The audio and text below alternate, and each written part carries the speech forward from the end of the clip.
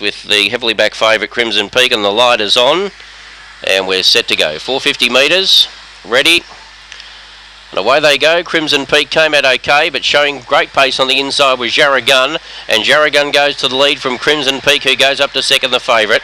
Mario Magic on the outside, and then came Baz Kebab.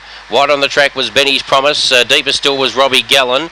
Back toward the tail of the field there was Roman Around, but around the corner, and Jarragun's travelling beautifully up the straight. It's 5 lengths in front. Crimson Peak's making good late ground now. Jarragun wins at a length only. Crimson Peak's run second. I think third might go to Maria Magic, and Baz Kebab's close up there with Robbie Gallen in behind those Silver Squiggle, and then came Benny's Promise after the running of race 2, and they've run 25.99.